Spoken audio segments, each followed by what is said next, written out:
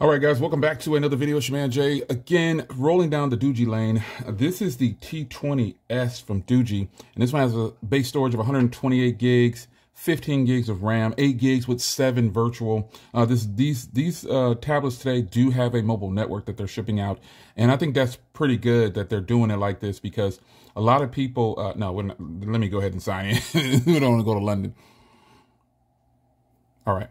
Yeah, but having these devices come with a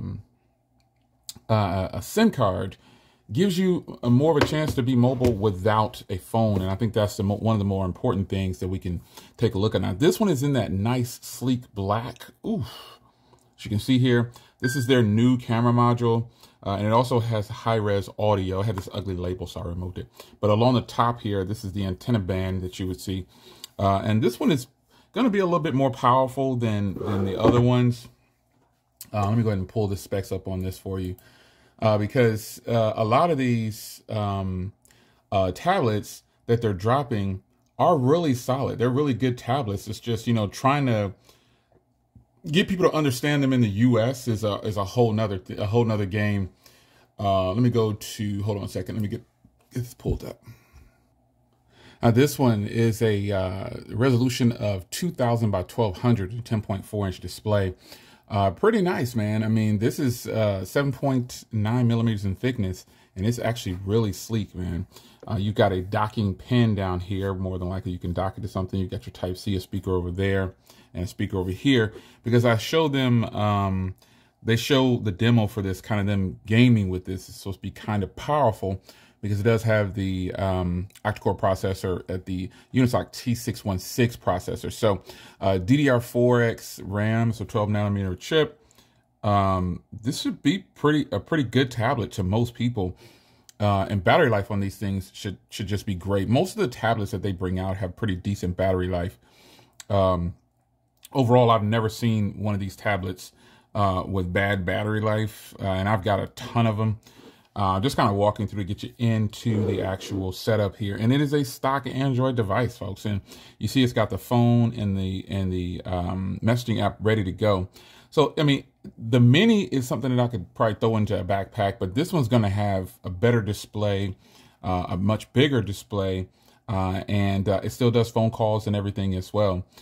So this is, let me go into settings here and look at about and see what it's running. It should be running Android 13. Yeah, Android 13, 8 gigs of RAM and everything there. So this is going to be pretty nice, man. This is a pretty nice tablet. Very sleek. Their new design is really good. Pardon all the stickiness. They had that big label on the back, but their new design and their new camera modules are really nice too. Now, I did check out the camera modules on the Mini. Let me see what the camera is on here. Yeah, I think it's kind of a shame that they want to use your location just to take a photo. That is just so weird. But let's go to video and see how the highest resolution this one can shoot. And same thing, this one only shoots in 1080p 30. And I guess I shouldn't say only, because that's more than enough for everybody that's actually, you know, using a tablet. But the rear camera shoots at 1080p 30 and 1080p 30 is more than enough for everybody for video. As long as it's a good 1080p video, it's really good. So Android 13 running in full effect, man. This is gonna be pretty good, man. I think I'm gonna like this. I gotta test out these speakers real quick though. Let's go into this and let's see if we can find. You don't need to do that. Let's see here, Mr. J.L. Williams, C8. See if I can find myself. And there I am. It's just these speakers. So I can already tell you, just listen to this ad. These speakers are going to sound pretty good. So it's been a week since I've had my car. Yeah, they sound pretty decent. This Camaro. They sound pretty decent. Check it out. There it is. Yeah, sounds pretty good. Beautiful. Highest the screen can go is 1080p for watching YouTube. All right, guys, so here it is. And I'm going to crank up the brightness real quick. Stingray.